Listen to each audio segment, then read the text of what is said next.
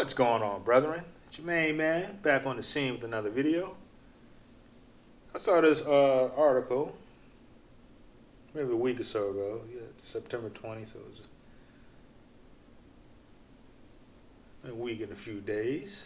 I'm just getting to it. I find it interesting. It says, new report claims Prime Video abandoned a Conan the Barbarian TV series because of toxic masculinity. So the new report claims that Prime Video abandoned a Conan the Barbarian TV series due to toxic masculinity. This is awesome. I like this cover. This cover looks good. This looks good. This is how art in the comics used to look. That's the stuff that attracted me to it. The story has to be good and the artwork has to look good. But like now, I don't know what they have going on. Conan the Barbarian TV series was announced by Deadline back in 2018. The initial announcement, it was revealed that the current House of Dragon showrunner, Ryan Condal, was behind the series. He was also joined by House of Dragon showrunner, Game of Thrones, Miguel Sapochnik. I know I'm saying it wrong. They detailed the series would retell Conan's origins as he is driven out of his tribal homelands and wanders the mysterious and treacherous world of civilization, where he searches for purpose in a place that rejects him as a mindless savage. The report also specifically noted that this Conan the Barbarian series will be part of Jeff Bezos and Prime Video's answer to Game of Thrones, with Deadline's Nelly and Driva writing. The project falls into Amazon's push into big fantasy genre drama series with broad appeal in the mold of Game of Thrones. Yeah, I got the nigga honey there. The Conan the Barbarian series never came to fruition at Amazon. A nice typo there.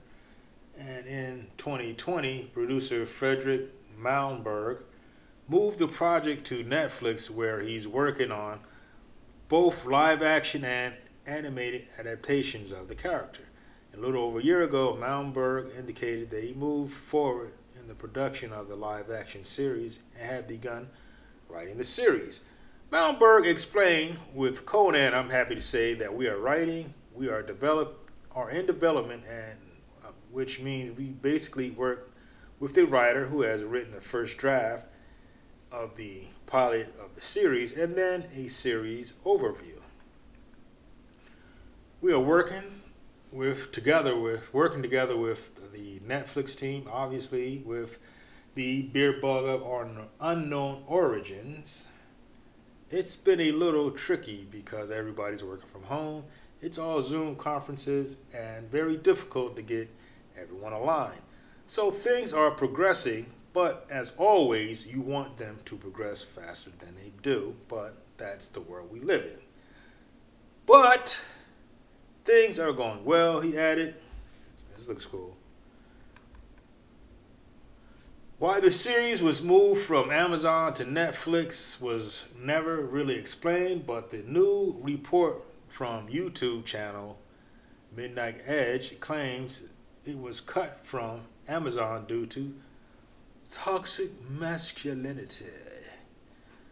First, Midnight Edge founder Andre Inherjar, Thor's cousin, explains that Amazon didn't just want a Game of Thrones competitor, they wanted to dominate the entire fantasy market. Now, that's what men do. You gotta beat your chest, be the best.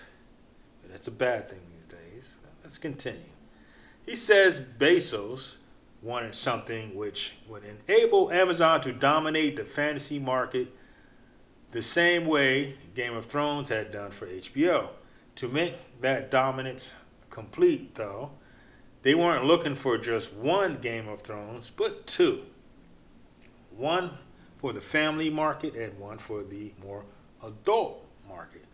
One that would quite literally capture the exact same market that were engrossed in Game of Thrones. Got Jeff crying. I could, yo, this is the video. I tell you, these thumbnails crack me up. After detailing the Lord of Rings was their path to dominate the family market, Inharjar details that Conan, and don't get mad at me, man, saying your name wrong. Conan the Barbarian was their initial property to capture the more adult market. He explained Amazon wanted the Lord of Rings to capture the family market, but to be their Game of Thrones to take over the Game of Thrones market, they had something else in mind, mainly Conan the Barbarian. It was the perfect property to fill the same need as Game of Thrones, and they had a perfect showrunner for it. Ryan Condell of the Colony fame, Inharjar details, and the scripts he had written were extremely true to the original Robert E. Howard stories, and according to everyone who read them, amazingly good. Yeah, I like this cover too. Inharjar then explains how it all went wrong. Hope he can't fight. I don't want to beat me up. But then the executives who had commissioned Conan in the first place were Me Too. Yeah, you know, that's how it is these days. All they got to do is say you did and you're guilty. Yeah, that's Johnny Depp. He won. And if Johnny Depp didn't have the money that he had, he'd have been reamed good. And replaced with Jennifer, the activist. That's what I'm going to call her. She came in to clean up Amazon both in terms of culture, oh Lord Jesus, and content. He specifically claims the activist canned the show due to toxic masculinity and replaced it with the Wheel of Time, trash, where others saw the next Game of Thrones in Ryan Condell's Conan script. Jennifer, the activist, saw only toxic masculinity. As such, Ryan Condell was fired. Judson, you're fired. Conan was scrapped, and Jennifer, the activist, picked the Wheel of Time to be Amazon's more adult-oriented Game of Thrones replacement, although she made sure to make it even more female-centric than it already was, just to be sure there would be absolutely no toxic masculinity. There you go. Just ruin it. That looks cool. What do you make of this report? Do you think Netflix version will embrace toxic masculinity of Conan? If they're smart, then they won't do it. Stay true to the source material, make that money. You know, if it's not your thing, don't watch it. It's as simple as that. Anyways, guys, I'm not gonna long stroke it. Let me know what you think. Like, share, subscribe, and I'll see you guys in the next video. Peace.